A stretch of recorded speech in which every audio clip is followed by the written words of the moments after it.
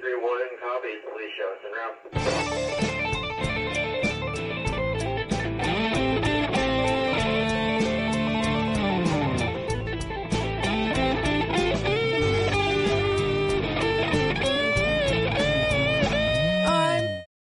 Watching TV, not making friends, computer upgrades never seem to end, and I wanna see the sun, and I can't be the only one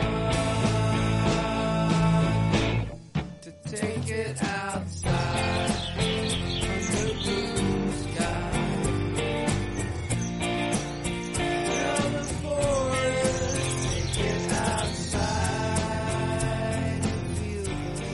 We run life kind of like a race car. You know, one of us drives while the other one fixes the tires and does the oil, and then every once in a while we flip. I feel like I'm on Jerry Springer. Yeah. We haven't watched TV in 28 years, 29 years. It's funny, we get people like, do you ever see that one show? We're like, no. Seriously, like, we have not watched TV. And when we go to other people's houses where the TV's on, it's like... it's annoying. We feel like the personal connection is gone, you know? Like, it's like a background thing, and like people get used to that background. And... Well, the conversations with people that watch a program and they go, this is real. Like, no, there's a guy filming it. My mom's way into Survivor and, you know, The Voice and all these shows where they are real to probably an ambulance sitting right there or EMTs in case something gets wrong, you know, and somebody gets bit by this alligator. So don't tell me it's real.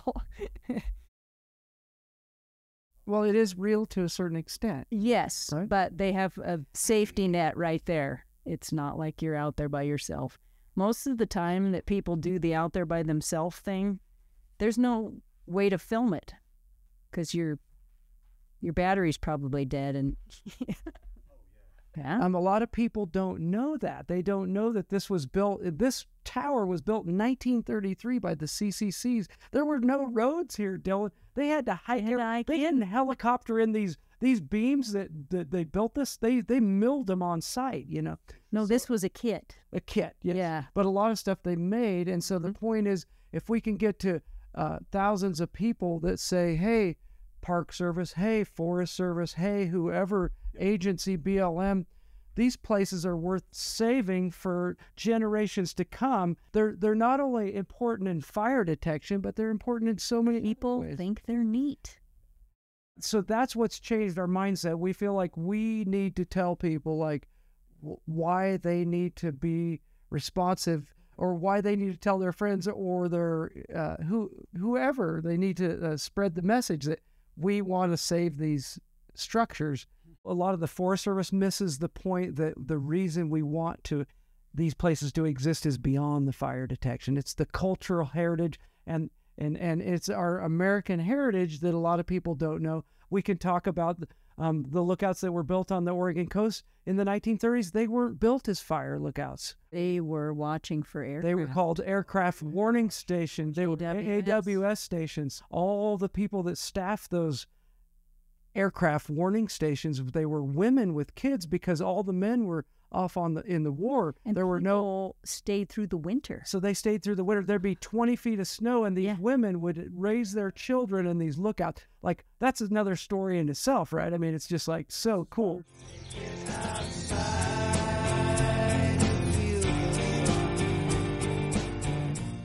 We're here today with Joey and Shannon Hodgson. Thank you guys for joining us today. We're here at Round Mountain Lookout. You can kind of see around us and see how beautiful this place is. Did I say that right? Yes. Round Mountain? Yes. Awesome. Thank you guys for being here. Appreciate it. Yeah. Good to meet you, man. Thanks. Yeah, thanks for having me up the here. Best part is that we met a year ago briefly, and we stayed in touch, and this is awesome. We have. Where'd you guys grow up? Did you grow up in the same area? I grew up on the Oregon coast near Nescoin. And I grew up on Mount Hood in a town called Estacada, and they call it the Clackamas River run. It's kind of the end of the line, but close to Portland, but still in the woods. Mm-hmm. We had all those things that you could imagine in the country, which is, garden, Nope, swing. and I had a pretty idyllic childhood with always out in the woods. When I was about 15, I had taken a home study class on forest ecology and conservation. So back when I was a kid, I had a fascination with the forest, and but when I got my apprenticeship out of high school, my life changed, and I learned I had this big apprenticeship and moved to the city. But I always loved the forest. When I was a kid, I went on a backpacking trip with another family, and when we hiked up the ridge, and I could see this fire lookout, and I was 12, and I thought, man, that is the coolest thing. And then, I just thought maybe someday I could be in a fire lookout. There was a person there, and he was actually a trail ranger. So his job was to go around and improve trail, talk to visitors, and about etiquette for camping and stuff and backpacking. And then when there was lightning or possibility of fire, he would be in the tower. Oh, wow. Well, that's super interesting. And did you have a similar experience or something different? My grandfather worked in the Forest Service, and my uncle actually was a lookout at Cougar Mountain Lookout. Yeah, I never went there. And in fact, until I became a lookout, no one even really told me that story. It was kind of one of those, oh, well, your Uncle Keith was one too. Like, well, how come you guys didn't tell me that before? But your Uncle Keith did so many different things. He did just one season in a lookout, but he was a forestry student, and there's a similarity that's there, and you didn't even know that it existed until later. That's wild. Isn't it? Yeah. So you had almost two family members that kind of lived around the forest. Wow, that's super interesting. The only reason I ask is just a lot of people, if they're bankers or if they're artists or if they're, forest workers, they tend to have like some kind of, tie to a person that helped introduce them. Or inspired them to do something that they may have done. Or it's just like these stepping stones that lead you, and you think if you had gone the other way, your life would be totally different. But, they kind of are linked somehow. And if it wasn't for that family that took me on that backpacking trip, I'd have never seen a lookout, and I wouldn't be sitting here today, So like these experiences and choices that you make in life, really, they direct you on the path that you end up going on. And, and we, as a married couple, we've done some adventures. We've thought about choices, and like we've made, the reason we're here today is because we've made specific choices that were decisions that we all have to make in life. And like, where do you want to be? And no regrets. And so like right now, happy. This is where we want to be right now. Hey, that's something not many people can say is this is where they belong. That's winning. And it's not about making a lot of it's being happy. I didn't see the Porsche down in the driveway. I have one. It's this big. Okay. It's about the size of the Ferrari I have too. Yeah. Did you guys meet through the forest in some way, or was there? That's a negative. Totally different. Yeah. Would you like? So my other grandfather owned a print shop, and he started out as an apprentice working at a print shop, paper printing. Business cards, letterhead, fancy cards. Well, I was an engraver, so he was the engraver. I learned it. I was one of the last people to be working there first. Trade. Then I had never even been to where my grandfather had this, because he was already retired by the time I was kind of grown up, and always had a curiosity, like, I want to see Grandpa's shop. So after he passed away, my family organized a tour of the facility. And when I got done, I said, I want to work here. And they're like, but why? Like, aren't you like wealthy? Your grandfather used to own this place. Like, no, we're not. And yeah, this is something I'm interested in.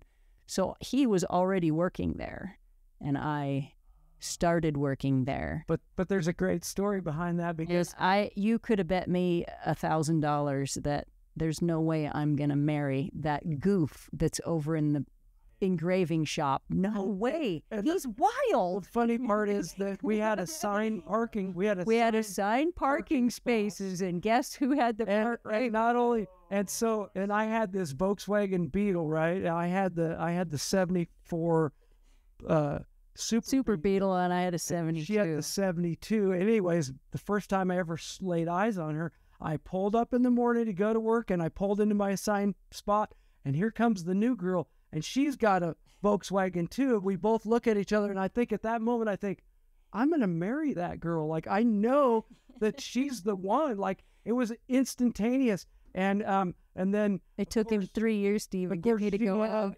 3 years. Yeah, I And you was almost every night after work, he's like, "So when are you gonna go out with me?" And I'd be like, never, dude. I'm getting in my car." you know, So one day, I said yes, and he's like, falls against his car, like, and "What? You're and gonna my- go out with me tonight?" my parameters were I'm feeling reckless. I had to ask her on the first Wow, date, and perseverance, man. Gotta respect that. You wore me down. Amazing. How did he wear you down over 3 years? What made you? I'm kept a persistent asking me, person. and he kept asking me, but I think it was kind of like I wanted to make sure he was genuine. Are you for real? Are you being serious? Is this just something for fun? And it turned out he was serious. We're going on 29 years. But I wasn't going to be into it if she didn't. I had this parameter. He had a stipulation. The first date, I said, because I absolutely love picking berries, and I pick, strawberries and raspberries, but we go out in the woods and we pick huckleberries, and we pick kinnikinnick, and we've done all kinds of different berries that are out there. But so I asked her on a date, and she said, "Well, where are we going to go?" And I was like, if she says no, then she's not the girl for me.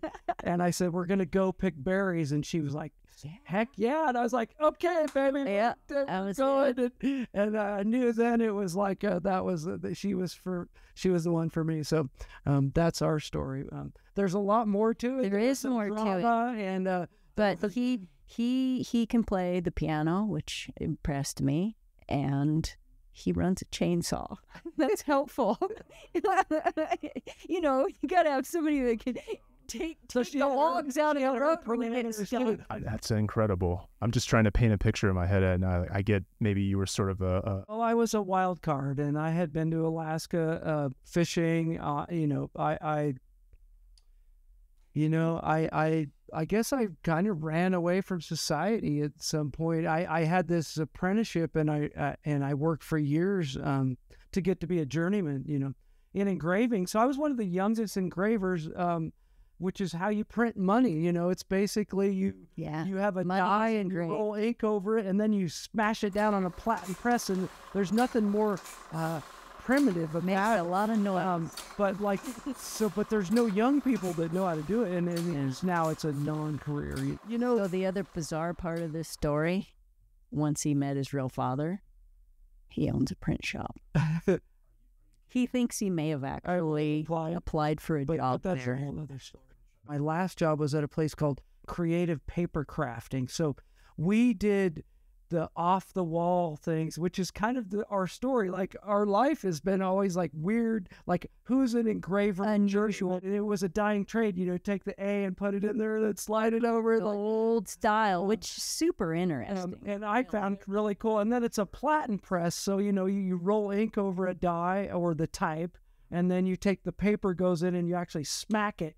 And the difference, It's like rubber stamping, only with metal. if you look at all the Yeah. laser printers in the world, the thing is, you can't feel it on the paper. So, like, it's Or so if you cool. turn it over, there's no indent that you can see the back Right. of it. If it's So been when you see something foil stamped or embossed, created that's that way. and when the paper is bumped up and you can feel that, we think that's super cool, because there's no technology that can do it. computers can't do it. It smacked has to down. be physically Anyway. squished. would it be fair to say you enjoyed some of that work? Well, the creative side of Side, but after you've done about 40 pallets of something, you're kind of overdoing it, When I first started engraving, it was all death certificates and birth certificates and lawyers' letterheads. They keep an eye on you if you're doing that kind of stuff. The thing about the job, I give you 50, you bring 50 back. If it's messed up, you show me your messed up one, because you can change who you are with one of those. the thing about it is there's a lot of creativity. It's really a cool career. But for us personally, you're inside of a building.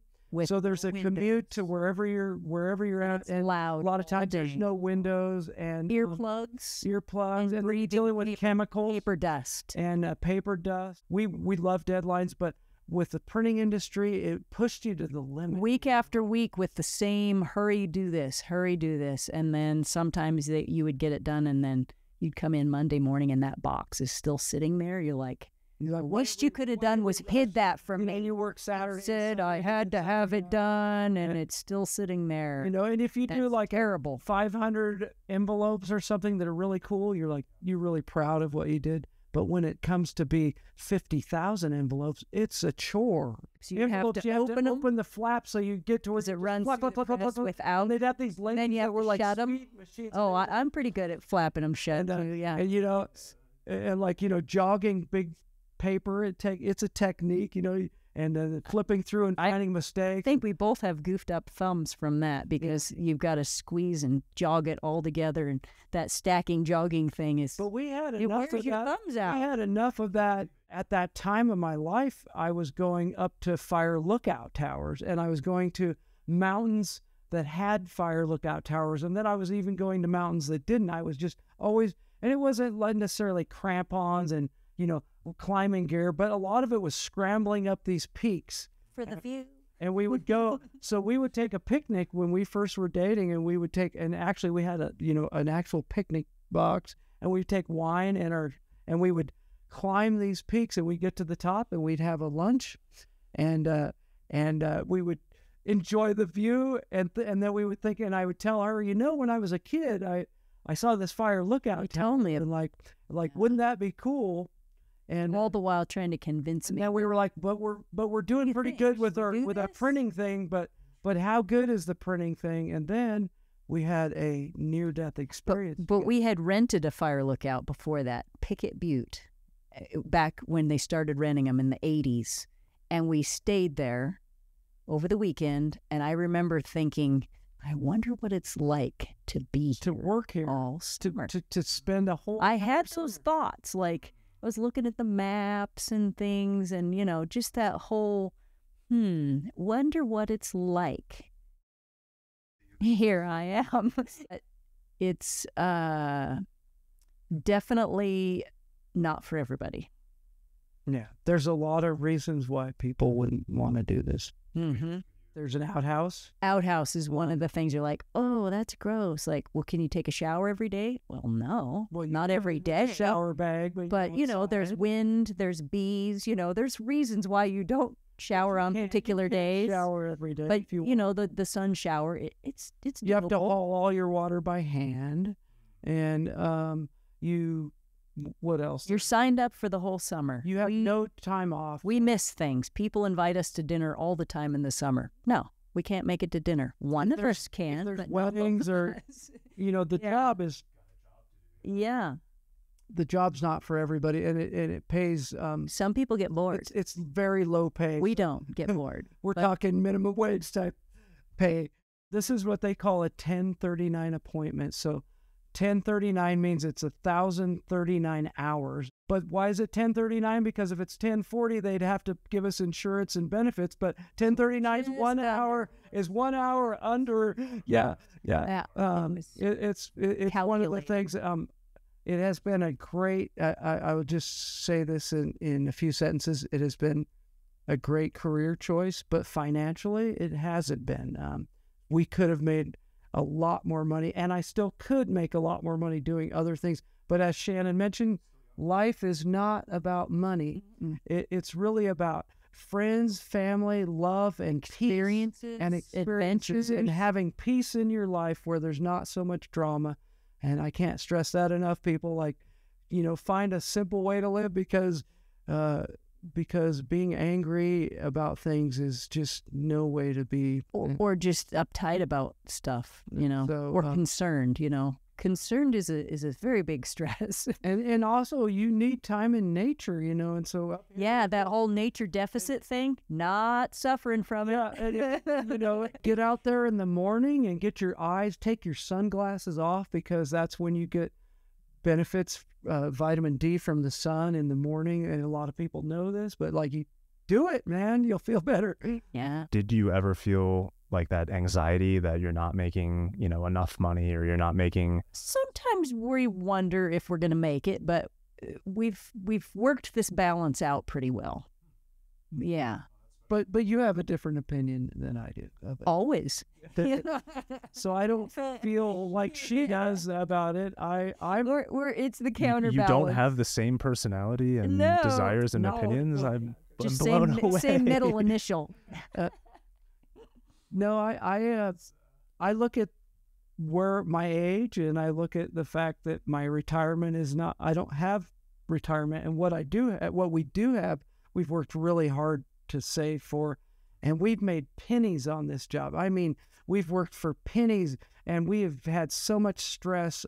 You have no idea what it's like to be a modern fire lookout in an urban interface setting, with the expectations that have just gone up and up and up every year. And now we are expected to live up to our own expectations, which is pretty hard. We set the bar too high for ourselves. And so financially, it hasn't been good. We strive to do well, the firefighters on the ground trust us. Yeah.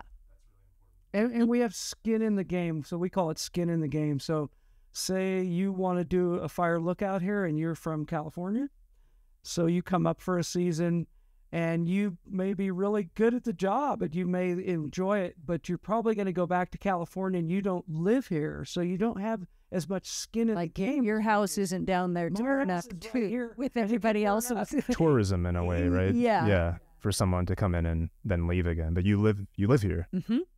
Yeah. Therefore, we want this to not burn up. But don't mistake that we need fire in the forest. It's a part of a natural system, and we have to realize that. And that when you see bug kill pine for thousands or hundreds of miles, it's a natural thing, and it was that way 1,000,000 years ago. If you want to believe. But what's different now is that we've built our permanent houses here. The native people, they had their baby or their temporary spot, and they would go other places. We need but the fires to we built clear these those permanent areas places, out. and now here comes the fire. Like, well, now we have to clean around this. And so we need fires. We just don't need the mega fires that we've been getting. And so, it's a whole debate over the fire science and fire ecology. And what really gets me is that people say we need to solve this problem, like solving homelessness. Well, we can't solve homelessness, but we can mitigate homelessness. So we can mitigate these fires. We can have a plan, but we're never going to solve the wildfire. It makes me laugh every time I hear a reporter say, well, how are we going to solve homelessness? We're going to fix this. Like, You can't, but you can. It's fire. Come to San Francisco and see if they've actually fixed homelessness with all the But we can mitigate it, and we can try to do good things, right? And we can look at mental health, and we can put some money towards all that stuff. the intent is good. Same with fire. We can do all these things. Once they know where it is, then they can decide what to do with it. And that's what we do. And that's part of what we do. We tell them where It's it is. early detection. So And it's small, so they have time usually to make a decision. It's when it's detected, when it's already 40 acres, that we're concerned. and when you talk about It's cameras, a little and satellites, harder to deal with when it's already 30 acres. Makes total sense. Well, It's- a lot of the cameras and AI, a lot of times we're talking about fires that are 1 acre to 5 acres to 20 acres to 40 to 100 acres before someone goes, oh my God, I see a fire in the camera, Well, we're today. You can call me on the phone and go, hey, there's a fire on Day Road. It just happened 30 seconds ago, and I just happened to be looking with my binoculars and went, hey, there's a fire there. And I spin my Osborne around, and I know exactly where it is because I know where Day Road is, and I can be like, hey, dispatch, there's a fire on Day Road. there's no camera that can touch that, you know? And so, but we can work with technology and use it, but why should we eliminate the human factor? There should be both. Why, not only are we faster and mostly better than the technology, but there's the cultural heritage of these places, and especially here at Round Mountain. This is a 90-year-old facility. It's going to be 90 years old. Yeah. And how cool is that? Next month. And people can come here and celebrate, you know, the fact that we didn't let this place rot away. We didn't burn it up.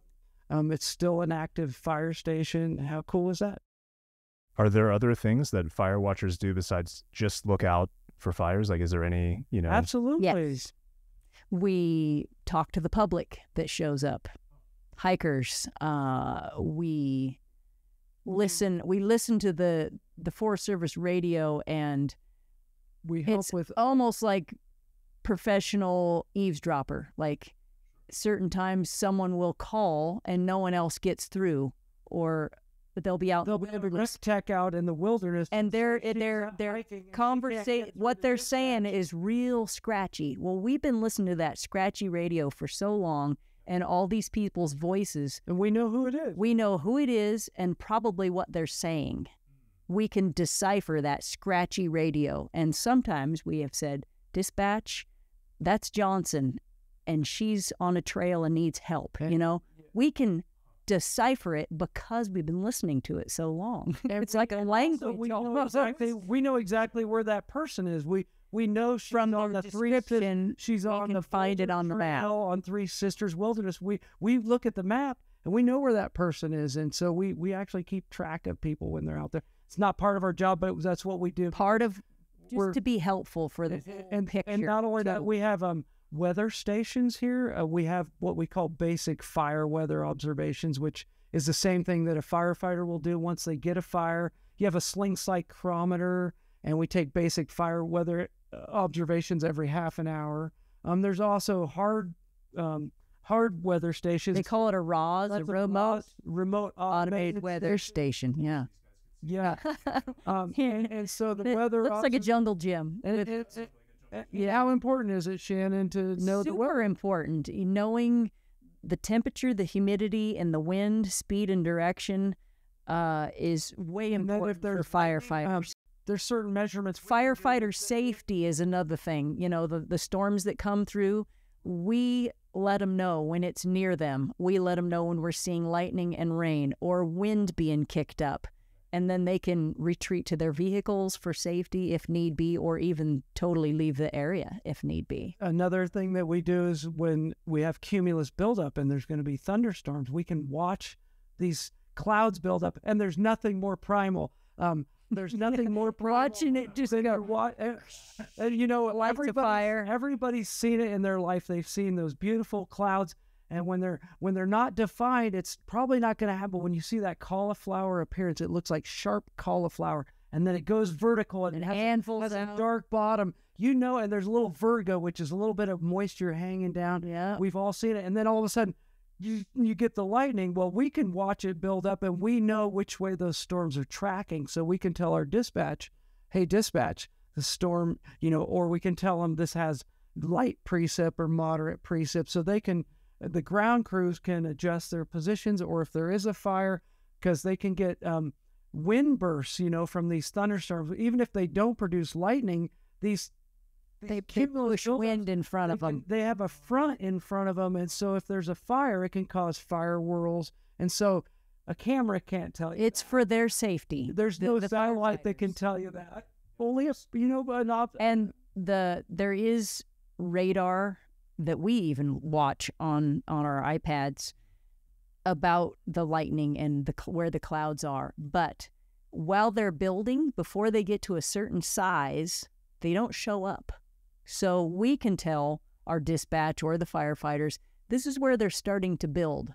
You're not going to see it on your screen yet because they're not big enough, but we know where they're building. And, you know, say we've got a whole row of them over here and nothing over there. We can say, well, they look like they're building up on the crest. So that's where we need to kind of move crew or focus, because that's probably where it's going to happen. And then later, once they get bigger, then they show up on the iPad. So we're kind of like, we're the ahead of time watching for them. And you have other senses too. You can smell and hear things, and Absolutely. you feel Yeah. things. There's some in other your, things that we do as lookouts. So you do a lot of public outreach, because that's how Joey and I met. You and I met in the forest, Yeah. and you brought me to the fire tower. I didn't know anything about fire, so you kind of showed me how the tower works and how forest fires start, and here we are doing a podcast because of that interaction. So I thought that was pretty interesting. And early in our career, we were not opposed to public contact, but we were afraid that the more that people knew about these places, the more that they would come up and vandalize or possibly do some harm to them. And you know what? It was a valid concern, but you know what? People are mostly good. And so I like to think that in terms of a positive aspect. And so as the years went by, I've changed my mindset, and I think you have too. Yeah. And we realized that not necessarily exploiting a place. Like, you don't want to go to Yellowstone and go, this particular trail is so awesome on YouTube. Everybody go here. Woohoo! And then you have millions of people on that trail. That is much. So we've changed our mindset in the fact that the public, what I want personally is that I would like to think, and I don't have children, but I would like to think 50 years from now, or even when you look at 100 years from now, that there'll still be a person and people will still be coming up showing their kids how awesome the forest is, and how all this wildlife, and how we're all interconnected on the earth, and how it really matters to save our heritage, not only as Americans, but as humans, to save what is here, and not just think that, exploit it for, commercial value. Like, let's not put banners on the side of buildings. You don't want to go into a national park and see a bus that's advertising Pepsi. This is perhaps my viewpoint, but what I would like to see is 100 years from now, when you go to Crater Lake, you have the same experience that I had as a kid, and you see those squirrels, and you have a guy, what we call a pickle uniform, which is the Forest Service uniform. Suit, yeah. That guy knows about Crater Lake. He's going to tell you about Crater Lake, and the kids are going to be awed, and everybody's a learning experience, and it's a positive thing. Yeah. And I'd like to think that Preserve it for everybody. that's what, and so I think that what you're doing is that you're going to share that word in a positive way, and the best thing we can do in life, in my opinion, is positively influence a person in a way that it also positively influences the world, because there's so much negativity. But really, folks, it's a wonderful world, that we need to realize that. And you can, by limiting your time on TV and internet and movies and all that stuff, it creates your mindset that can be negative or biased. So I'm just gonna go there. But for people that are watching this on the video and they see this in the background, I guess, how would you describe your work as? Do you want them to come out and experience this, or I guess what would be an ideal outcome for someone that's just seeing this for the first time? And Even just hiking to the top of any mountain.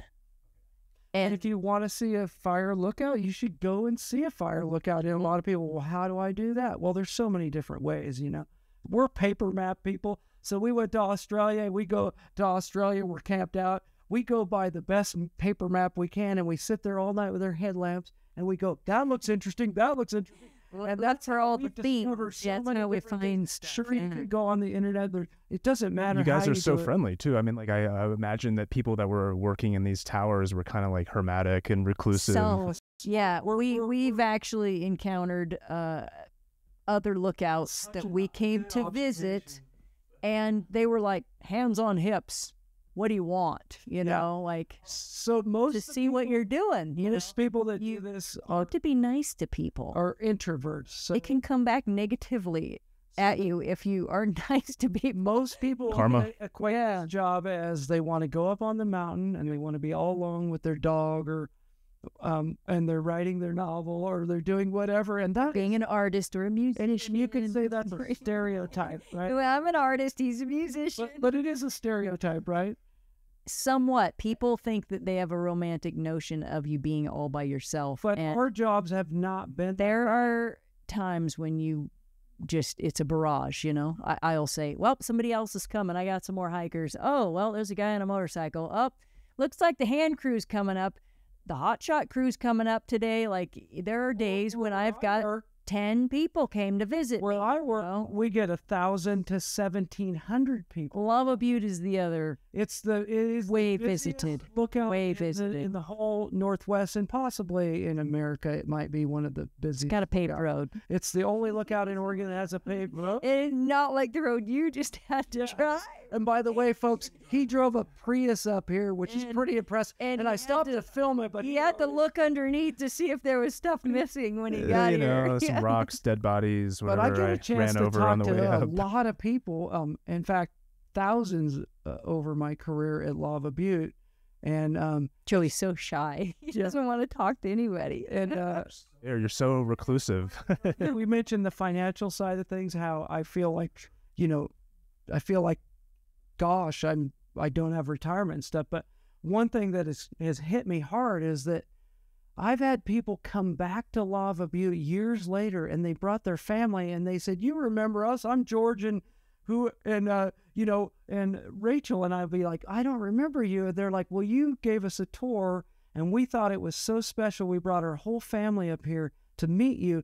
And for me personally, it hit me in the heart like a gut punch. Like, I actually influenced somebody without even trying, and they came back years later to meet me, to bring their family. And so that was like better than any money can buy. You know, it was like, Well, what about the podcast you were just showing me this morning? The people that you're still following that are travelers. absolutely. Yeah. I was, okay. I'll He share met the this guy briefly. because he was wearing I was wearing a New York police department shirt, department. and I had bought it. She had got it for me at a garage sale.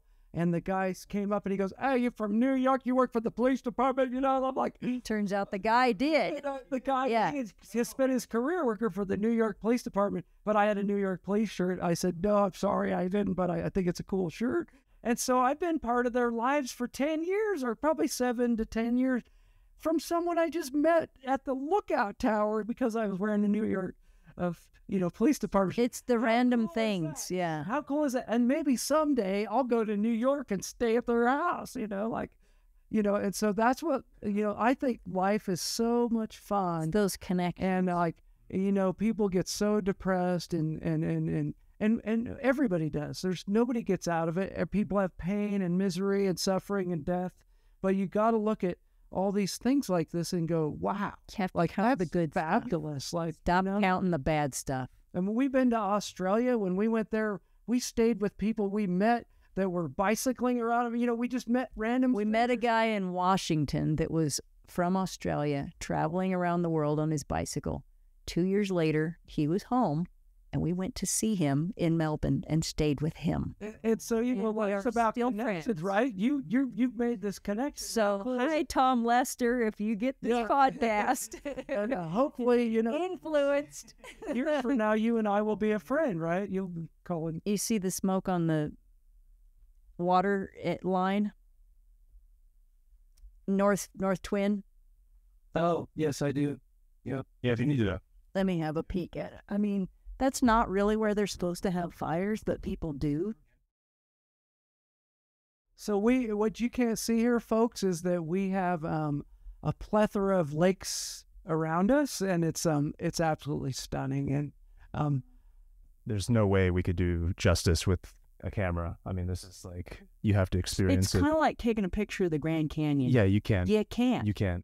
It's not big enough. I love what you're saying about this connectedness, because I was going to ask if, do you have a community here with people that work in the forest or the fire department or other watchtowers? Is there like a tribe of togetherness, or is it? The fire crew people are kind of like our fire family. They're like our summer group. And sadly, it's less than it used to be. When we first got into this, we hung out with all of them. it's a But camaraderie. part of it has to Camaraderie, do yep. with The pandemic. that, and those guys are way younger than us now. You know, we're like that nutty aunt and uncle now instead of, you know, their age. But we do Yeah. work with other lookouts, and like I mentioned, we have 7 lookouts on the Deschutes. Basically, each tower, if you were to put it on the map, has a compass rose with a string. So if they see a fire, they shoot an azimuth, so a compass bearing, and then we shoot a bearing, and wherever that lines up, that's if we can see the base of the fire, that's where the fire is. So we end up talking and working with these other people, and sometimes they become very good friends, and sometimes they don't. Sometimes they're just a work acquaintance, but yes. Like we have from our old forest, we were on the Mount Hood. We have a friend, Anne, that we're still friends with, and she used to be our neighbor lookout. Oh, wow. Yeah. Man, that's special. Yeah, and the people that do this job, of course, it's not like any other job. And They're different kind of people. we yeah. I tend can to be understand the that. only extroverts of the group. We're the chatty ones. The rest of them hide. Apparently. Yeah. I mean, Very few that will be extroverts, and in fact, most of them would have turned you down for this. You know, Completely. we Oh, had the for New sure, York right. Times wanted to interview us, and I turned them down. And I would rather have you do the interview, just so you know. you that's very you meaningful. Thank you, evidently man. made an impression on him. I appreciate that. The point is to get the word out that these places exist. There's still humans doing the job. And regardless of what you may heard about AI or cameras, drones, and satellite images, we're still way faster. One of the things that we like to, Quite a bit more informative as well. more informed. Yeah, I don't know if a camera could do a podcast about the importance of forestry and fire watch. And Yeah. One of our goals as lookouts is we like to beat 911. So we have a If you could be faster than the guy that's standing there with the phone, and we it's really have good. it many times. So that's our goal: beat 911. And when the aircraft come over, we have aircraft that do fly recon missions, and we oftentimes It's like get the fire we before try they to do. get it. And they try to get the fire before we do, and it's like this. It's kind of a game, but it's a race. A bit, yeah. because they're always going to have aircraft spotting fires, but they're not always going to have us. So we have to be like, okay, we're going to beat that plane. We see it like if they They have to say over the radio where they are all the time, so we kind of know if they're like, oh, we're heading past Elk Lake. All right, I better really scan and make sure I've got. and oftentimes there's fires that they can see we can't Before see. he gets here. What's the advantage of a fire tower versus an airplane? So when We don't move. yep, We can stay there all night and watch it. They got to go back and when the fuel up. storms come, they can't fly through thunderstorm. It's too violent. Too much right? wind and thunder. They have to go back to the station. We should as sit well. right through the thunderstorm. So almost exclusively when there's thunderstorms, the aircraft have to leave, but we're here. So we get to see, not only is it so primal, when you see lightning strike a tree and burst into flame, and then that flame drops onto the ground and the wind hits it, and it goes up into the Pretty clouds, impressive. and the tops of the trees are just moving. You're just like, 30 miles an hour, and you see flame. we kind of have that moment of, It is somebody should call that fire in. Wait a minute, that's me. It is absolutely a thing that is incredible, and the planes a lot of times won't see that because they're going back to the airport. So you work together. in a way. Yeah, a lot of time. Or if there's something that we have them go look at our blind spots. Okay. All that area behind Lookout Mountain, I Yep. can't see it. Do you have any way to meet the people in the air and the people on the ground? Is there any kind of, gathering that people have There once in a might or while? No, but we can talk on our special channel called Air to Ground. Yeah. Okay. Yeah, nobody else hears but us. You ever ask them how their day's going, or is it mostly Yeah, it's very business. business as Or usual? At least Okay. I am. Yeah, she's business. I'm not. Well, we have there's events So when throughout the you're year. for lunch, you know? Yeah, right. There are events that are exclusively for wildland firefighters, and we play in a band together. And so our band actually played a lot of these the Wildland Firefighter Foundation. Yeah. We played these events, and a lot of times there would be pilots there, and we would get Get to meet some of those folks. we get to That's meet nice.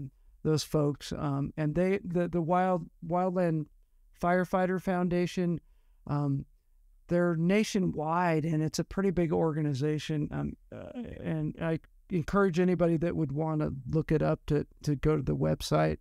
But basically what they do is if there's a fallen firefighter on the job that may have had an injury or death, they provide support for the families. Financial support. Financial support and other things too. For things that aren't covered And so you met by their employer. Yep. And we call it a fire family. So we're a fire family. And You're part of that too? Yeah, we're part of it. Absolutely. Absolutely. And I myself had people have helped us. the Wildland Fire Foundation That's couldn't very help special. me personally because I didn't have my injury on the job. But I was ran over at the gate here. I was ran over by two motorcycles, and I nearly died.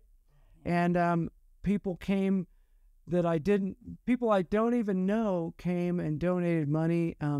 I was in the hospital, and it's the fire family, and People made us dinners. They brought us food. They did all kinds of amazing things for us. Not just financial, but a virtual hug, so to speak. Always asking how people cut us fire. Came to see him at the hospital. So we pay it forward when we can, and so that's what. And It's what honestly, family should that's be. what Wildland Firefighters. It is a tight knit. When you work in a job like that, you're like you are in the hands of the people you work with that day in the woods.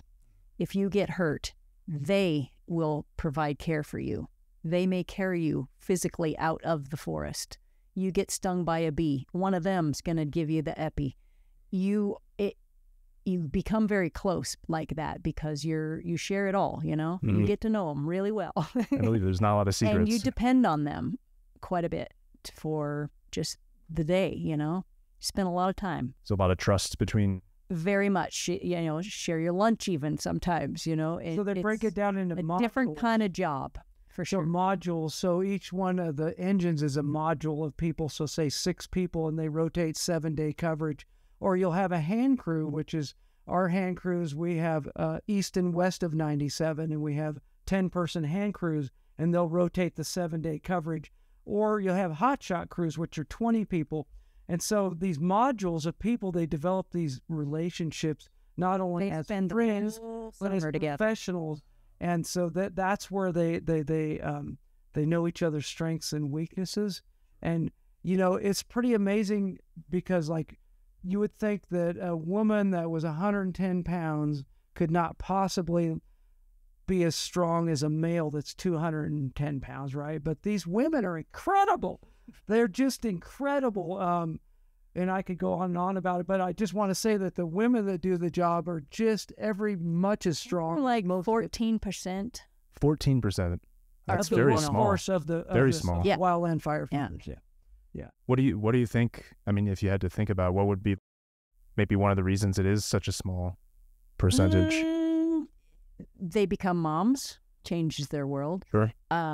Some don't like to get dirty. Some It's a hardcore. You have to be physically. fire guys don't hold back, let's just say, the way they speak and the way they are, and some women find that offensive. Has that been uncomfortable for you to be around ever? Or? They have apologized for their language sometimes, but I say, you're good, be yourself. I've always, on fire situations when I've gone working with them, I always felt like they treated me like their sister. Kind of, they cared for us. They're nice to us. Yeah, But it's gotten better. It has. it's improved It's way worse because there's more women, and they've been Sure. reminded. You get girls here. We want to tone it back, fella. But for the most part, just the people themselves have changed over the years. The people who are firefighters maybe are different than the typical logger type from the 50s, say. It's an Oregon As an territory. example. Yeah. We have I can see more that. diversity than we Yeah. used to have, and that is one thing in our field. It's not that they feel like they have to be better. They probably want to be. The Forest Service has changed over the course of 5 or 10 years to be A more. lot of them are pretty darn respectful of the Yeah, girls more who are even out there diverse and trying to do it, politically you know? correct, Like and they'll it's say, been- my it's wife been would a never be good out thing. here, you know?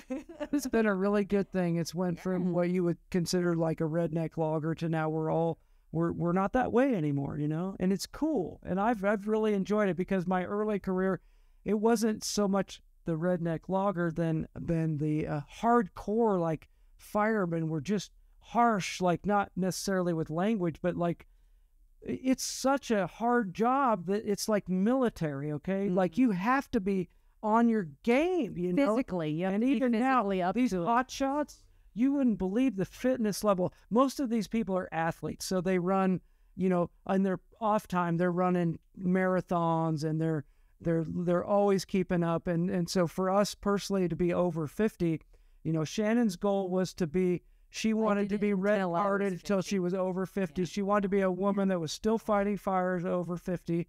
And you have to keep yourself in shape. It's and intense. I liked that aspect. I liked that it required me to be healthy and in shape. I wanted to have a reason to do that. And I'm pretty darn proud when I did it at 50 years old, still the pack test, and worked on a fire crew.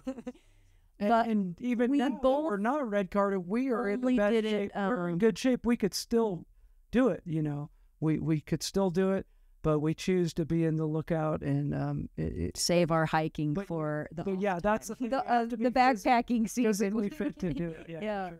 You kind of mentioned how, I guess not reclusive, but hermetic this could be for some people. How do you manage your happiness and your sense of connectedness with this job that involves you to be away for so long?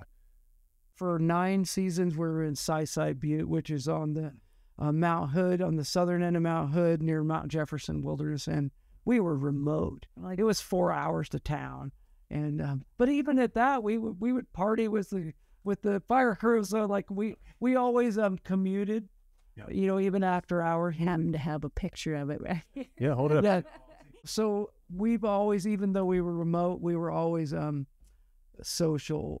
Hanging out with the fire crew, we would go down after hours, and some of those gone people that extra mile, don't you feel? we've always are still our friends. We still hang out with some of those people that we met way back then. So you can be a hermit and still not be, you know, if you want to. In the early years, in our off season, we were working at ski resorts. We actually worked at Mount Bachelor, and the kind of people that worked there also were travelers or outdoorsy type. We call we met a lot of people that are still our friends. The way we became fire lookouts was in a blizzard in 1996, and that was the. But we had gone to rent one for the weekend, and we had heard the weather report. Oh, it's gonna snow 3.5 feet. Like, how awesome is that gonna be? Well, there could be a downside. so we had gone up to this lookout tower, and we had a great weekend, and it snowed 3.5 feet, and we had to go back to our jobs. Being as dedicated as we are, we felt like And I had to go back to work. And I had no, I had gone to the library and I got this book, and it was called How to Take 6 Months Off. That was the name of the book. we're gonna have to look that one up now. Before Tim Ferriss's 4-hour work week. Yeah. And so I read that, and I'm like, there's people that only work 6 months of the year. They work 6 months, they save their money, and they travel or do whatever the other 6 months. And I thought, that's brilliant. Like, why would you work longer than you have to, right? Like so This is anyway, possible? we got caught in this. We had to be back at our jobs on Monday. So Sunday morning we start skiing out, Going and it was way too very, much. And very slow going. we Our were snowmobile we were got seven, stuck. eight, 9 7 miles miles. from our car. Snowmobile got stuck, so we abandoned it and continued. He was on cross-country skis. I was with snowshoes, but every step, we were up to our knees in fresh snow, And which it was you getting move dark. pretty slowly at that pace. You it's a lot of work, and And the water bottle froze, so we're not drinking any water. and we had no food left. And then it was probably 50 to 70 mile an hour gusts, so it was snow in your face, and It was getting dark. Slow We realized going. we weren't going to make the car. But he had also got this book, and Called he had been How to Stay Found. Staying Found by June Fleming. June Fleming, And yes. he was all about going and doing this snow cave thing. Honey, we should really go do a snow cave.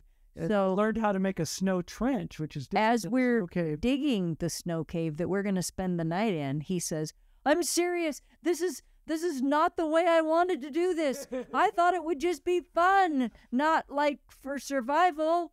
And anyways, back then there wasn't a thermarest was not invented. We do not have a cell. It was 1996, and maybe there was something like that, but we just had a tarp. So anyways, she laid on the tarp, and she started to go hypothermic. Just Because it was taking my heat. she was sucking her heat away. It was enough to scare us into changing our lives. And I had this book, and I had a matchbook, and the matchbook was wet, and the lighter was non-existent, and I felt like I had to get a fire going, or we weren't going to survive the night. And I tried match after match after match, and I was down to the last. And I'd taken my sleeping bag and I'd put it down on the snow, So and I I got a dry surface. and I tried to get all the branches that had snow on them, and I tried to make I was going to make a fire, and I literally was down to the last match. tore the book up. I tore the book up, How to Take 6 Months Off, and I lit the last match, and it went, and then I was like, and it barely lit, and the wind's blowing on it, and I'm like, holy crap, holy shit. It was And I get those moments where you're thinking, this really isn't happening.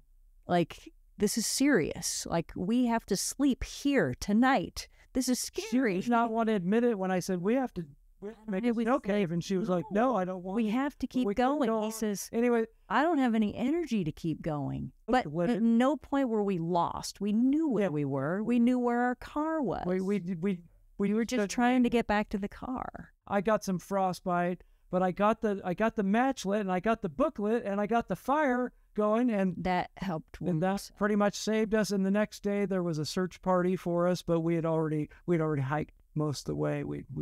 So We could hear them. We could hear their snowmobiles, and we could hear that they were having a hard time going, she was such a dedicated employee where she worked at the print shop that the people knew that if she didn't show up on Monday, there The was something wrong. supervisor called my parents and said, I don't know how to tell you this, but your daughter didn't show up for work this morning, and she didn't call either. We know that this is serious, She would never do that. That's And not so her we were personality. laying in the snow cave, and when I got the fire, Yeah. I And got- my mom, if I even brought it up to her now, she'd probably burst crying like, yeah, I remember the phone call. I was really upset. I didn't know where you were and what had happened, but I had written a letter to my grandmother and told her, this weekend we're going on a trip. So they raced up to my grandma's house and asked, did Shannon wrote you a letter? What did she say in it? And it said where we were going. So my parents called the ranger station. His parents called the ranger station. And they kept saying, this is where our kids are. Can somebody go look for them? and we did. So we got the fire going, and we were obviously okay after that. And we decided, her and I, we were newlyweds. We had just been married, 2 years? and we had been in this printing industry. And I said, you know what? If we survive this, let's quit our jobs and go do And the do fire something lookout. else. And we're ready to. Well, actually, we wanted to be lighthouse keepers. That was it. Yeah. And we did all the research. But anyways, we said, if we survive this, we're going to quit our jobs. And it wasn't 2 weeks later after that, we quit our careers. We both had apprenticeships. We were journeymen. Okay. So we were, I was a supervisor of a union print shop, and she became a supervisor. And we gave it all up to make nothing. Our first 2 years. Because we wanted experiences. We wanted to do something different that would be an adventure, be fun, be something.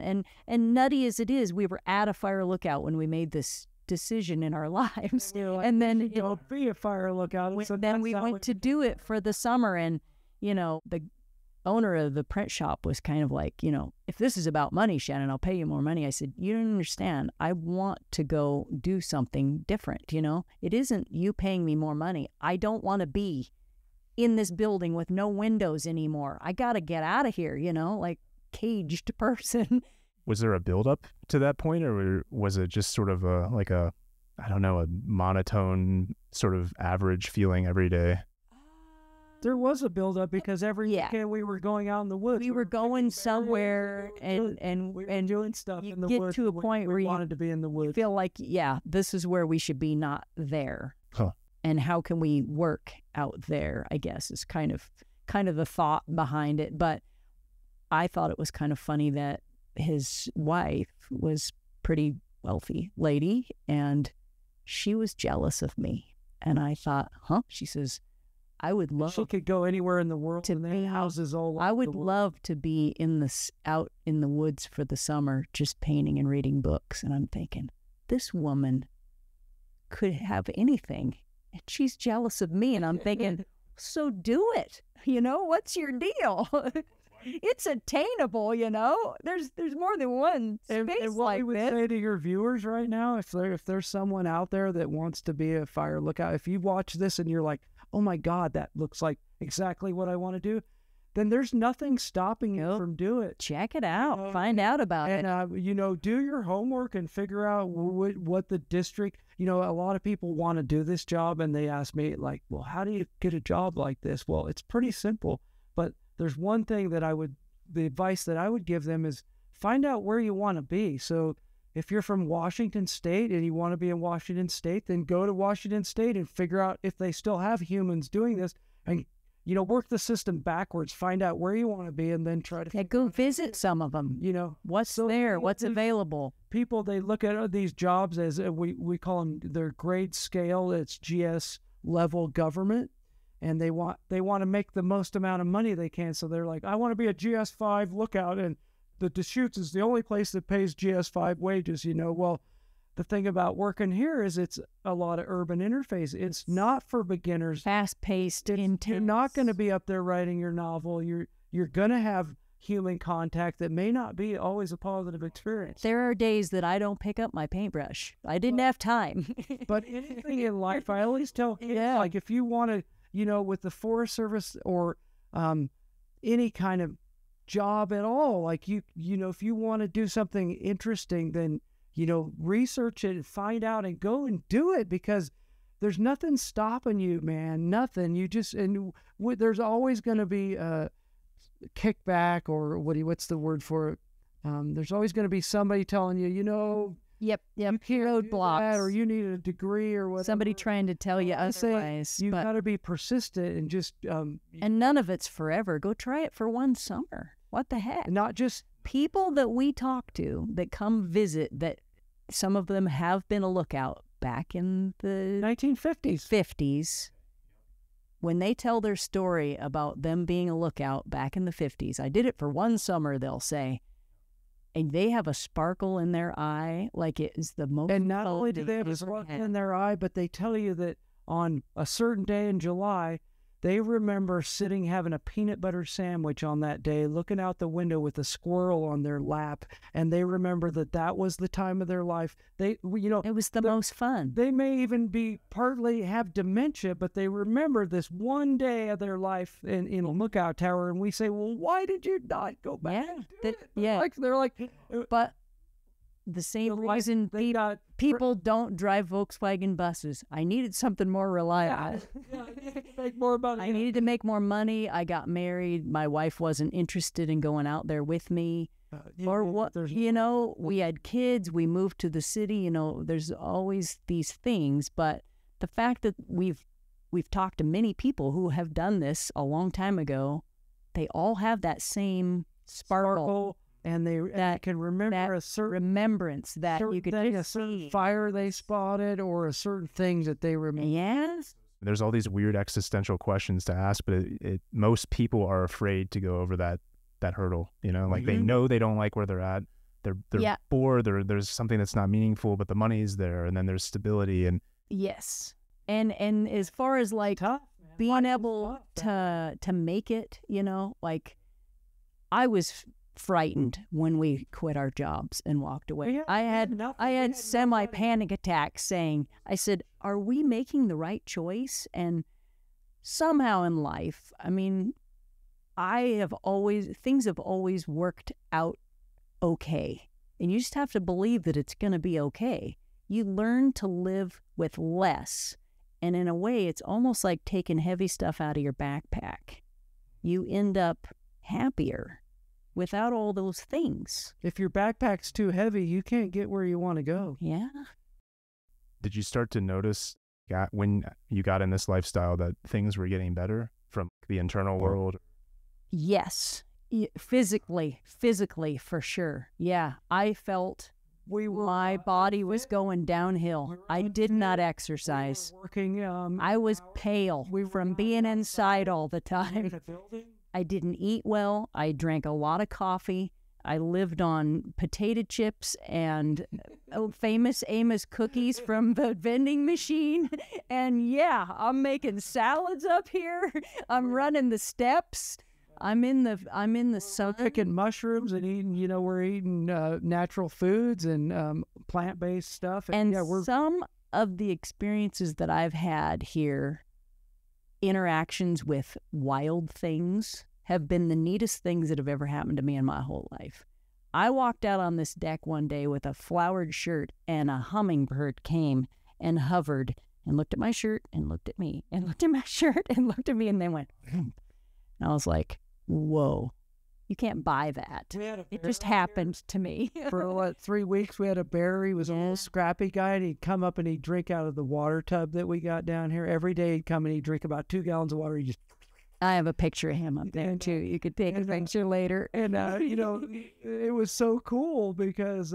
what does a bear do all day? He just hangs out and he eats roots. He sits, just looks at stuff. He never came up on our deck. He never bothered us. There was a teacher in my early, I was like 3rd or 4th grade, and she used to she'd smack kids with a ruler, but of course my name's Joey, so of course I got it all the time because I'm a little overactive and stand on desk. I remember once she slapped me on the wrist. She slapped me with that ruler and she said, "Joey, stop staring out the window. You're never going to get a job doing that." And here I am doing the job.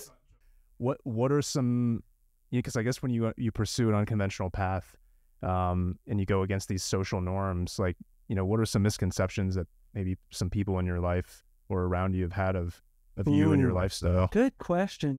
Some people think that we've got it made and that we don't have any problems or we don't struggle with the same things that other people.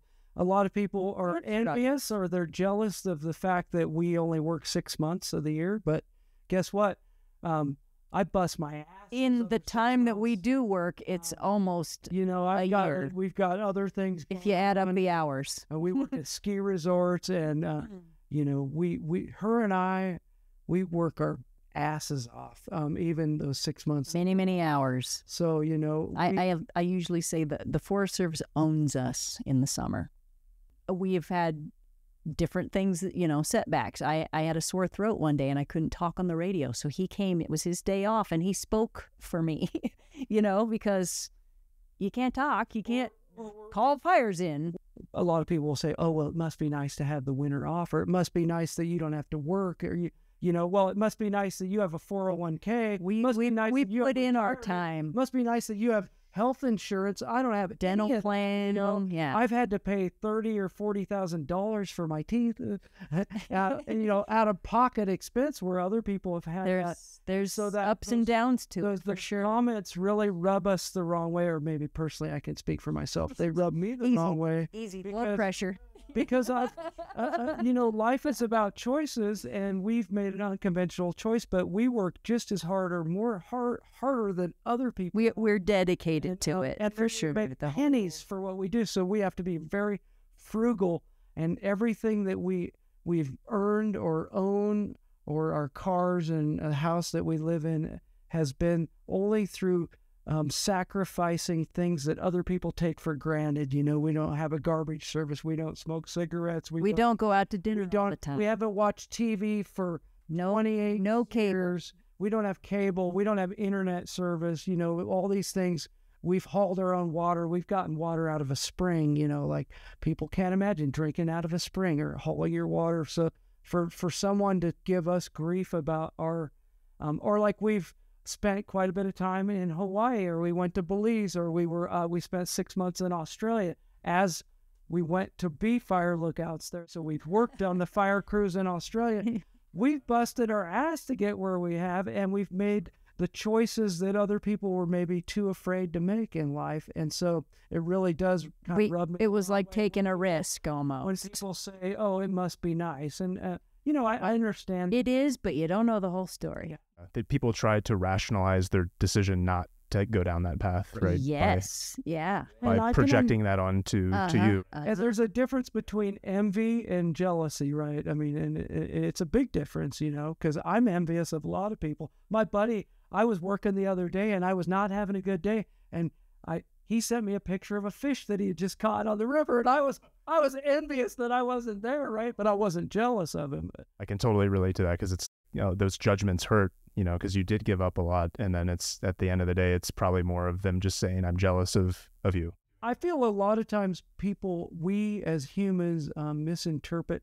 We never know what another person's perspective is, especially from text messages. You get a text and you think, oh my God, that, and you're mad, but that person may have not even meant what he said or they said. And so we perceive what another person's thinking. And then we get to know somebody, and then we really think we know what they're, because, oh, if that's my sister, I know that she's thinking. They weren't mad because it was all caps. They accidentally pushed that all caps. So off base, and so I like to keep an open mind and think, okay, maybe I'm wrong.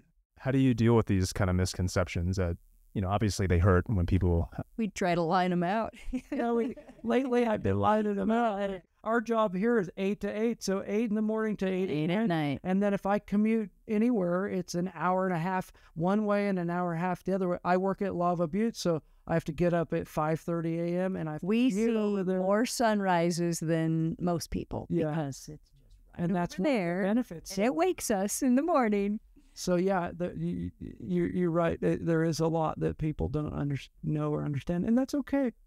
But you were asking before, what are other reasons people couldn't or wouldn't do this job? And one of those is you're giving up your whole summer, Yeah. Finding somebody to fill in for us. You want to go to your favorite band? Tricky. You want to go to the Foo Fighters? I know I want to go see the Foo Fighters, but I'm not going to be able to do it because you give up a lot. Here. Yeah, you do. You don't get to do all these things, and then unfortunately, sometimes we want to attend stuff. That is like the Forest Service has not trained other people to take our place. So we wish there was a training we program. Can take some days off when we see a fire, because we have skin in the game, because we've been here, we've worked on the fire crews.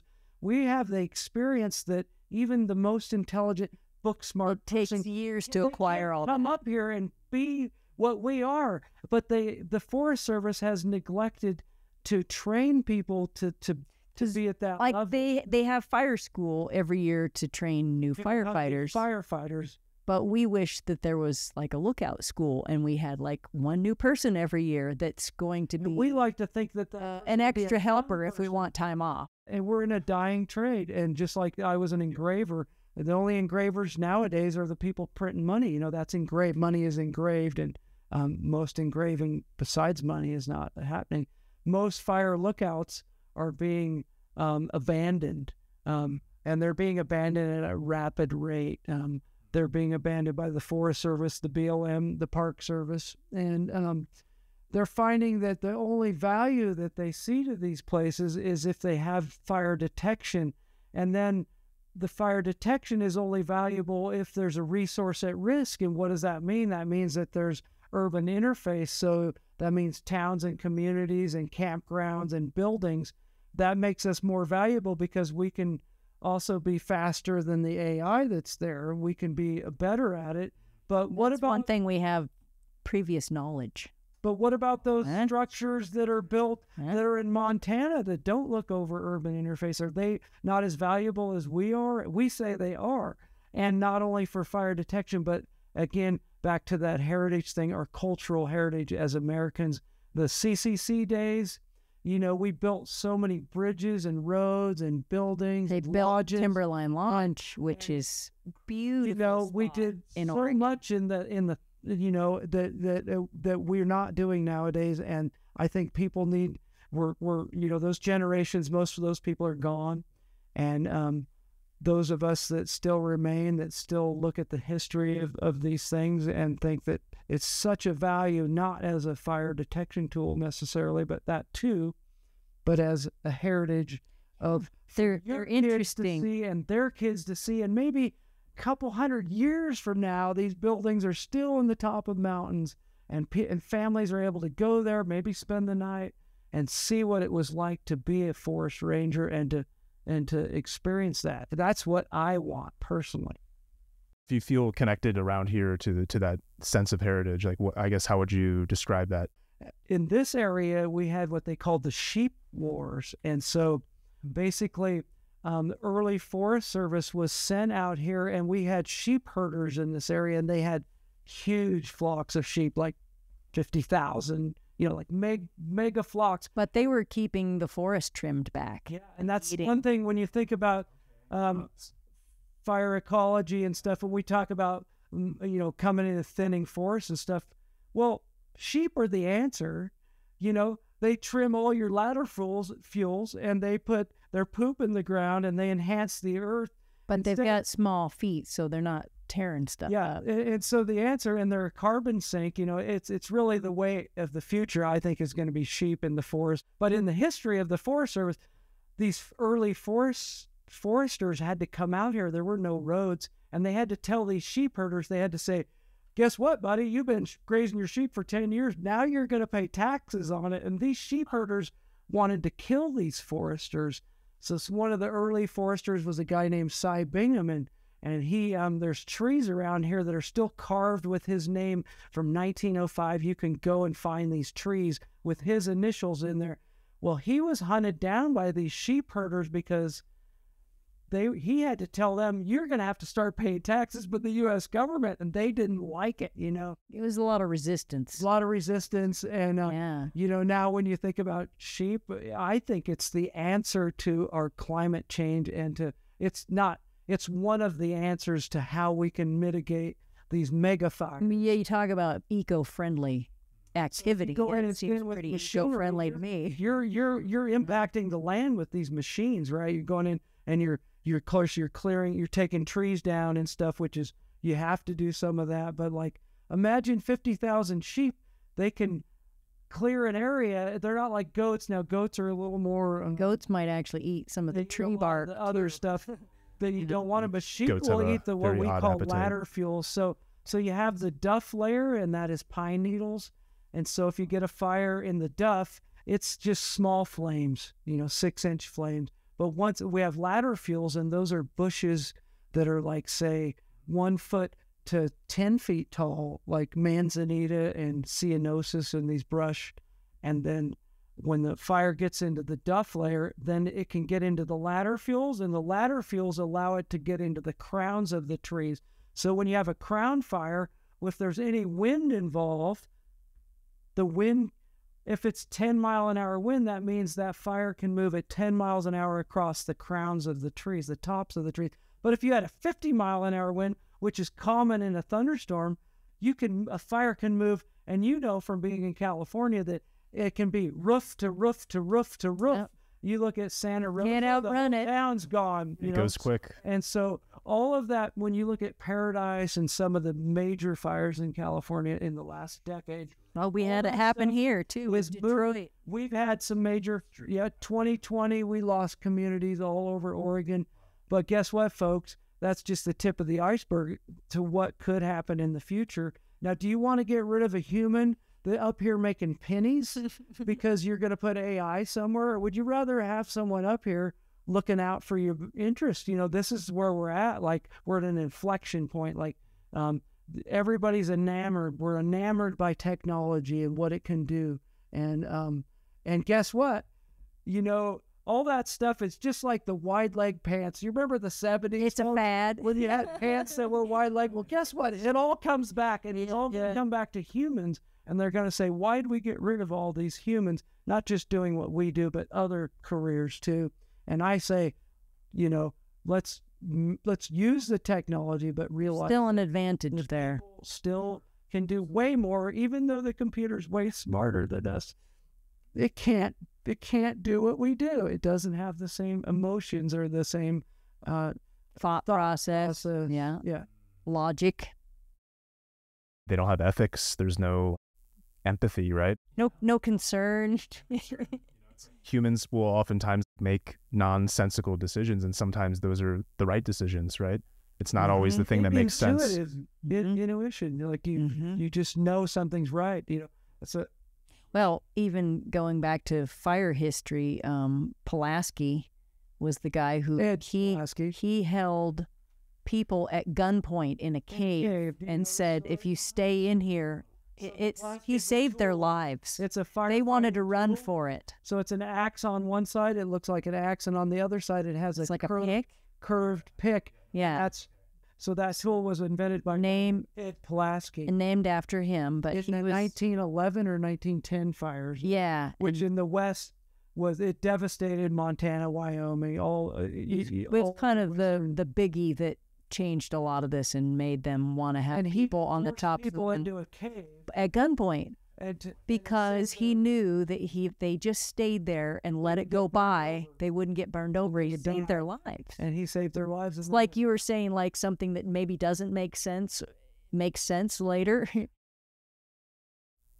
How would you describe, in your own words, just living life to the fullest? Kind of working on the bucket list thing, and you kind of like recheck that all the time, like add to it, take away from it, mark things off. Keep in tune with, stick with what makes you happy. What makes you, like when I paint, time goes away. I forget what time it is. I'm like in this painting, like, everybody has their thing that they're just like totally absorbed in. And that's doing that and being here where it's a comfortable, relaxing place. That's living life to the fullest, I think. That's really well said. Yeah, I don't think you can live life to the fullest if you're angry. Yeah. I think that if you have anger in your heart, that it's going to be really hard to achieve that. And so I think that as humans, we have to somehow find a way to let anger and resentment, Those things are going to with people hold that you back. somehow you got it. And I know it's hard, people, but like if you can somehow find a way to let it go, or and then I think you can. Do you feel like just being in a lifestyle where you're more connected to a different energy level or a different wavelength helps with that?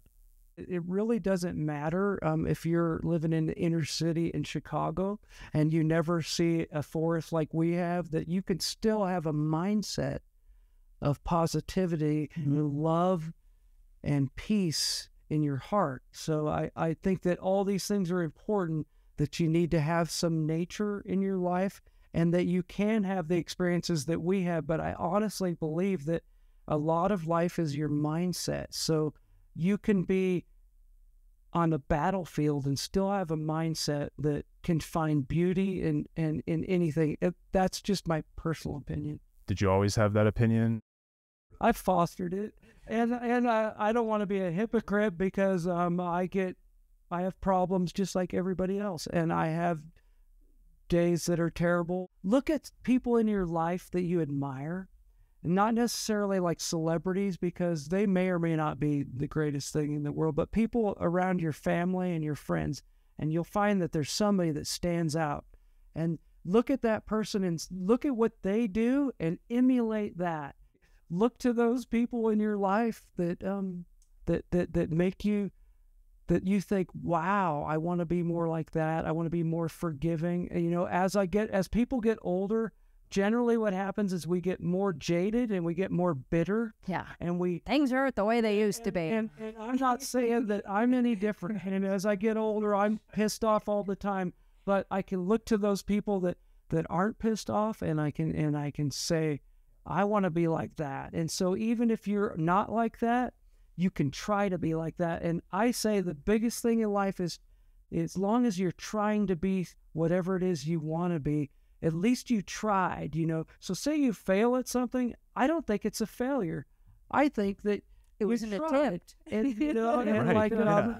I'm always for the underdog and the person that's trying. So you might only have a second grade reading level, but by God, if you're trying to do whatever it is you're doing, then I'm all about it. I'm going to support you to the end, So that's my personal philosophy on that. Yeah, these are beautiful words, man. Be kind, and if there's something that, or someone or a problem that you have, try to have an open mind and think about another person's perspective.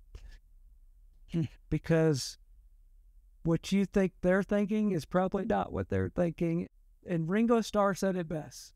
Life is about peace and love. That's all it's about. All you politicians out there, Peace and love. you politicians, they talk about war and power and money and debt ceiling bullshit. Really, it's about loving up on the people that are around you. So that's my advice. Yeah. Your community. We're in a band, and our neighbor is our drummer.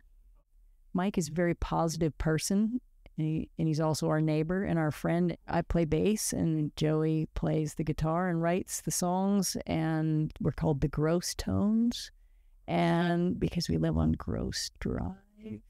The worst name, or also possibly the best name. It's memorable, but it's a lot of fun. We do mostly original songs that Joey writes, and I am kind of new to the music thing. I didn't always play, but I've been playing since probably 13 years now. But I have sometimes when we'll perform, people will come and say, "Oh gosh, I wish I could play an instrument," and I always say, "I didn't used to. This isn't something I picked up when I was 7. Try it, you just never know. You're never too old. You can train yourself to rock lots of things." Yeah. You are never too old to rock and roll. You're never too old to rock and roll. We're just doing it, and I'm not so worried about like putting the music out and like trying to get fans or even playing gigs. I just like drinking a beer and playing with my buddy and playing with my best friend, and so One could say that you guys really live like true rock and roll. Hell yeah, you know what I mean? baby. You make art for you, and that's it, and you live a life that you're happy with. That's absolutely, we're doing We're doing okay. that's rock and roll right there. so, and it's fun and Kind of a almost like going to therapy in a way. I don't know really how else to describe it, because whenever we have like kind of an intense week and we'll play, and we'll all at the end say, "Gosh, we needed that," because in a way you're in the music. You're not thinking about anything else. You're focusing on listening to these other two. You're listening to the words, and you're thinking about your part coming up where you got to sing backups, and your whole body is in it. I mean, like when I play the bass, I can literally feel it in my stomach. And there's something about that when we play music with other people, not just play music, but when you have to play with other people, there's something that happens in our brain that is not duplicated by any other activity. It's like this connectiveness. And I, being kind of new to it, he's played for a really long time, but being new to it, he told me at some point, because I used to just have to concentrate and really think about what I was doing and looking at my fingers the whole time. And he said, "You wait, one day you will be playing your instrument and your brain will wander off and you will still be playing and you will be able to think about something else." And by golly, when that moment happened to me, it was bizarre. It was like, wait a minute, I was just thinking about that spot on the carpet over there. right? And you almost stopped because like, what just happened? Like, your hands kept going and your mind was over there. Did that happen? What I tell musicians too is that, it's like learning something when you're in school. So say you don't really play an instrument that much, but if you play an instrument for 5 minutes every day for 40 years, I guarantee You will improve. you will improve. And that's the key for me. A lot of people wait for the muse as a musician. Like, I just don't feel like it. But I look at it as an assignment. So I love, here's a song I want you to write, and you have 5 days to write. I love a deadline. Boom. And so it's an assignment. And then every time you do that assignment, anything in life, no matter what it is, if it's the consistency of doing it over and over for small amounts of time, even if you want to be fit, you don't have to work out for 2 hours a day. You got to do specific exercises. Start with And 20 minutes. You got to know what they, started. if you know what they are. If you do it every day religiously, you're going to probably be fit, or you're probably going to learn your instrument. Apparently, it takes 3 years to convince your future wife to, go on a date. Yeah, to go on a date. Berry picking. And it worked. Yeah. That's something I think about a lot. It's just like, we're never perfect when we try something, for the first time. You just have to do it. At any point. You never. Elton John's not perfect. No. There's just, He has down days and then, too. if you're worried about sharing something because you don't think it's as good as somebody else's, well then, It might be different than somebody else's. And then there's like techniques too, like sometimes I think people learning an instrument, even like from a teacher, they'll say, well, don't hold your hand like that, or don't do this, or don't do it that way. And maybe sometimes it's your wrist is going to eventually hurt if you don't do it a certain way. Yeah. But then sometimes it's a technique that should you correct it? It's like the right hand, left hand thing. Should you correct it? I mean, you watch Bob Marley and he wraps that thumb around the top and plays the trap string. It's unique. He still did. No, it's not that. But he still did the job got done. Yeah. He still played an instrument. Probably any instructor would have said, get that thumb down there. But it's his thing, They actually, that is a technique that's been. That was just an example, though, because there are like people who do something a certain way, and who says that's wrong? It's just different. You remember the Def Leppard drummer? Yeah. Yes, had to Lost his arm totally and learn. Killed it. Still killed it. Yeah, had to totally learn a different way. The whole point of it is, in my opinion, is that if you're having fun, You're still doing it. then if you're having fun and you're actually improving, then that's a bonus. But even if you're not improving, if you're having fun, so, we looked at our life and we said, how can we have the most fun in the next 30 years? And I suggest that people look at their life in the next year, the next 5 years, the next 10 years, 20 years. How can I have the most fun? Take time for yourself. But also have a balance of what it is. And It's got to be legal, too. yeah, but it's all about choices, right, Dylan? Yes, I mean, it is. you made the choice to be here right now, and life's about choices. And It so is totally about choices. think about how much fun you want to have. I've had jobs my whole life since I was 13, and I always did jobs that were fun. And when they weren't fun anymore, I never looked at, I got to make this amount of money. So many people say, I got to make $100,000. I'm going to go to college and get a master's degree and whatever. Well, I looked at the world and said, what's the most fun I can have doing a job? And who cares about how much money? If I have the most fun being a gas pump attendant, then be a gas pump attendant. If you can live on those wages, then do it. Like, who needs to, do what is the funnest thing you can, that you can make a balance in life and still make it work, So, It's not about making more money. It's about learning how to spend less. Too. Yeah. Well, when we first started this bit, that Toyota 4Runner down there was the only thing we owned. So life was not very expensive.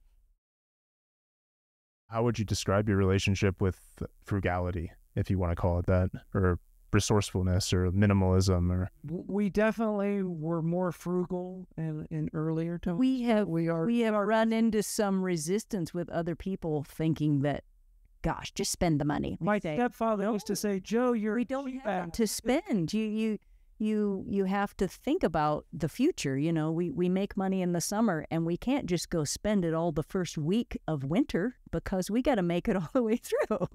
Yeah, you have to think about what you're purchasing, and is it important to us, and what's going to be fun. And everybody has to make that choice. Yeah. But you can, we're budget people, so you can look at your monthly income, and you can look at a budget and, decide on what's important in your life, and make those choices and save up for something special. A lot of kids maybe now feel like you can't afford. I had to work and save up to buy my first car at 16, and everything I got, I had to work for and save up. It was never just purchase this thing on credit card or whatever, So we've always we've always worked hard. And Well, even the car that we bought, I was like, when we first bought it, it wasn't brand new. It had some miles on it, but I was nervous about that. I said, can we afford this? He says, yeah, we've already been through this. You know, we've looked at the numbers. We both have jobs. We have enough to you know, and I was all freaked out about. I was more worried about buying that car than I was the house that we bought. But, you know, by then I'd made some payments and knew what life was about. You know, frugality, though, from a perspective that my stepfather was always going to die. He had chronic condition, illness. And so he was on the opposite side of things, where he was like, just spend it like you're going to die. Like, you know, like, Because he was. And so what I learned is, like, you know, you could spend your whole life being frugal and then die before you get to enjoy any of it. So, like, again, there's a balance there. Like, some of us have to be frugal, but yet don't forget that your window of life, it closes as we get older. Don't be afraid to spend some of it. I can guarantee you this: whatever I have saved when I'm an old man, I'm spending all of it. We've gone to Tasmania. We're going on a cruise. We're gonna, you know, like, we're gonna live life. You know, of course, if we have anything left, we'll give it to our relatives. But because we don't have kids, there probably won't be anything left. That is such a healthy perspective, because, like, I don't know how it happened, but we've got this societal rhetoric of, like, you know, success being equivocated to money and income. Mm-hmm. And it's like, yeah, well, that could be success, but it doesn't mean success, right? I mean, success is different for all of us, right? Right. It is. It is. Whatever you think it is. Yeah. We have toxic masculinity. I feel like this is toxic success. They're caught up in it. And so I get to talk to a lot of school groups at Law of Butte, and oftentimes it'll be 100 fourth graders, and I like to ask them, what do you want to do when you get older? And what really struck me is a lot of them, you know, want to be, they want to be, you know, they want whatever makes me a lot. I want to make a lot of money. I want to have a house with a boat and a car, and, you know, that's what I want. And I want to be a YouTube star. You know, it's the terrible YouTube culture that, you know, yes. like every kid wants to be a YouTube star. And anyways, I think that all of us have to wrestle with that. They're going to have to wrestle with it when they get older and realize that, you know, money isn't everything. It really isn't everything until you don't have any, and then you realize that maybe it is most things, you know, because we have in order to eat, you know. But isn't it funny that money's just a made-up thing? It's a piece of It's a made-up thing we all agreed had value. This has value. And what? It's wacky when you consider it. I had a guy came up here one time. He had hiked up, and he was a millionaire, and he had made a series of companies.